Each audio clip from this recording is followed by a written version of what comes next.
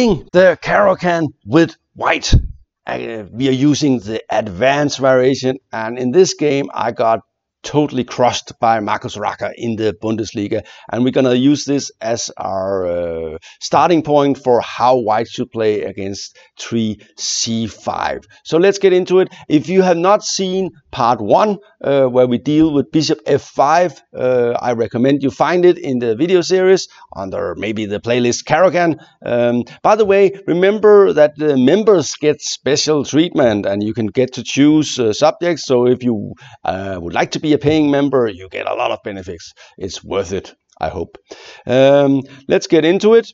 E4, C6, D4, D5, E5, and we remember that in the last part we looked at this crazy variation, and it was not so funny for black as it turned out. You can go and look at that. But this one is I thought was a good choice. I played this before, and I was of course a little bit annoyed when Ragger played D4 because he has been playing knight f3 and knight c3.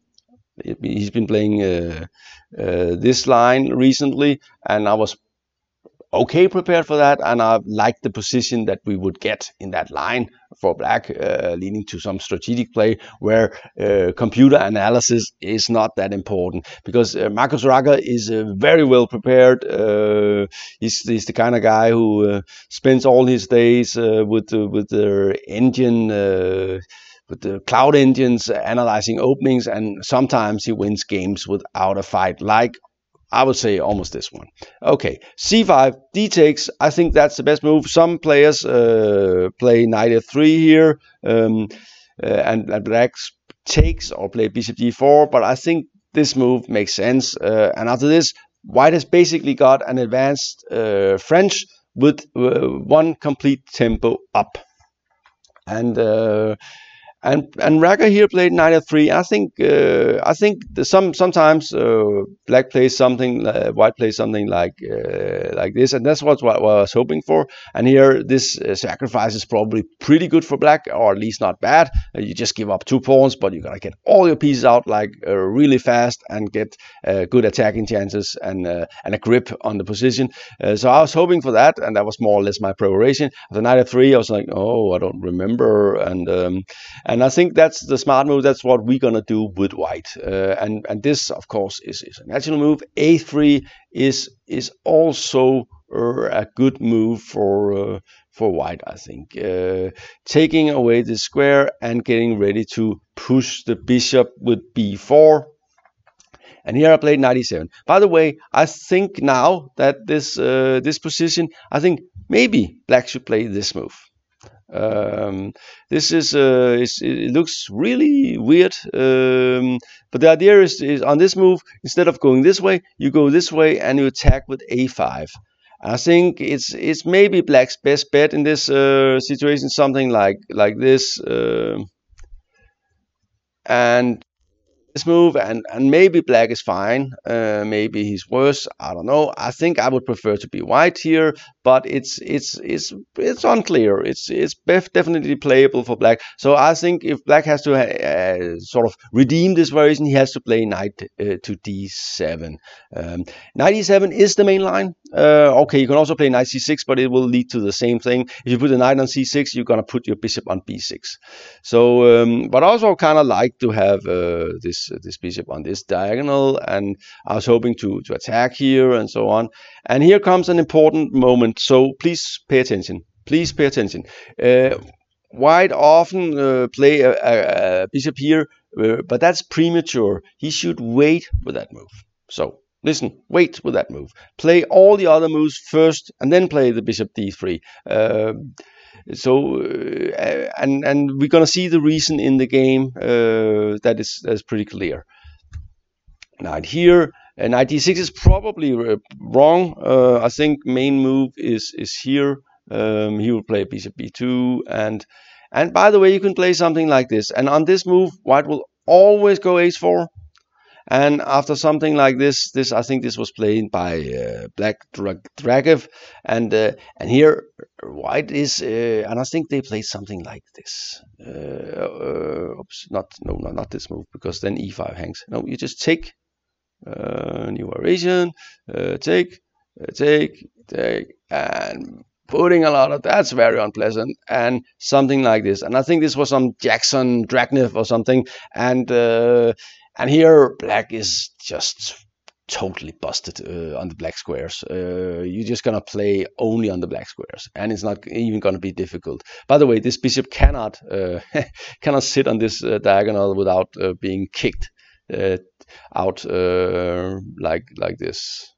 So no problem. White is gonna get to when he's ready to cast queen side. He's gonna cast queen side. This bishop will be a big problem. This one is the alpha 0 pawn. That's also a big problem. And black has no counterplay. So this situation is just disastrous. So please notice this. And on knight d6, always h4. We see it here. I played a5. I was hoping for something like b5, knight d7. This situation, black can also play a5. That makes sense. I think white will go bishop b2. I think there was a game something like this, and take and castle or something. And I think white is better in these situations. So I played this move. This is a bad move, but look natural, and we're gonna see why it's smart not to move this bishop yet. h4, and black is already in deep trouble because this one is coming, and we don't have enough pressure on this one at all. This one is not a serious threat. h5 was, well, it's probably bad, but knight d6 was bad. So it's when you started to make a mistake, it's easy to continue. And here you just play b5 and getting the knight out, and bishop d3, threatening to really destroy the pawn structure. Knight here, and here very simple d3, very annoying, kicking the knight, and you can't go back, so you have to take the bishop here. But this position is the sort of French nightmare, and I don't really like the French. So and here I made another probably mistake. I should probably play a4 here, hoping to get some sort of counterplay at some point. I don't know. He will have this exits. He will have a lot of. It will not be fun, and it will not be easy getting this into the game. I played knight c5 and hitting the pawn on d3. Just played queen c2. Bishop d7 was a mistake according to Ragger. I should play a4 and trying to sacrifice a pawn somewhere, probably with this move, and just saying, okay, if I'm lucky, I get some compensation. Probably I won't, but this is what will have to be done. I played this move, and after this move, I realized, oh man, after this move, you just go here, and now now this is coming, and it's gonna hurt. It's gonna hurt a lot, and it's kind of terrible to sit in a position like that in a team match. Well, you can say luckily, I don't know if that's luckily, but we lost 7-1 against Solingen, so it was not my fault.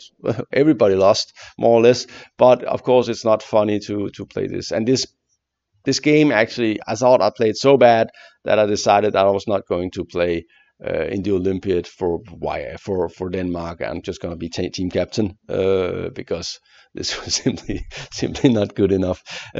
But that's how it goes here. I don't know what to do. I decided, okay, I can't castle. If I castle, then he's gonna go d4, and the knight is trapped. So and something like this this is coming, and I don't have any compensation because this bishop is just dead meat, and this one is not doing much either. And well, I'm gonna get totally killed on the king side. So yeah, I didn't know what to do here, and he's seriously threatening d4. So So I already I could more or less already resign. It was a bit sad. I decided, okay, I'm gonna try and get some, and I'm gonna take that pretty quickly. So at least keeping his king in the center, getting the bishop pair, moving back, but it's kind of easy to play this for white, and here he just played king d1. Say, okay, the thing is, this rook, I was hoping it would do something, but basically he's really solid, and this pawn coming here is not really likely. At least getting out of this mess on the b file, and hoping to push maybe something like this, and he's just gonna stop this, and okay, maybe, and then okay, yeah, I could actually resign here. It looked a little bit like I was having some compensation, but I'm not. They're not moving anywhere, and this one is really good. So something like this, and here taking control over b4, trying to get the rook into. I'm basically hoping to play this move. Now I did it again. This stuff. To play this move and get something. It's not likely, but just play this move. That's really annoying. I was trying to get my rook back into the game, and yeah, sad story here. And I resigned after, for instance, something like this. It's just, it's curtains. This rook is really good. It controls everything. I can't get this rook into anything. This one is also controlling stuff. Nothing to do here but resign and go home and be disgusted with yourself. This happens a lot. So let's recap. You take on this, you play the knight out, you play a3. So no, don't go in for any nonsense. By the way, black could have probably played this move. It looked really stupid. I'm always afraid of something like that. To be honest, I just say okay, because here the bishop is trapped. So, but that's not what they are doing. After this, they play queen d2, and after this, black has been doing okay. So I don't know. But anyway, this is mainline. They could also be with and here there's this very important point. Don't move the bishop, move the knight, and basically white is ready to take over with these moves, ready to defend the pawn. Keeping the bishop here is smart, because it's usually go to d3, but you wait until your queen side is fully protected. So this is the key for white. Just don't play bishop d3 too soon. Put the knight on c2. Be ready for c4, and see what happens. And black just have a bad French. I don't like this bishop here, and I'm not sure I will play this line for black again. I guess I have to learn the bishop f5 line in the Caro Kann if we're gonna keep on playing the Caro Kann here on GM Talks, and I think we are. So wait for that. And this was GM Talks. Thank you for watching.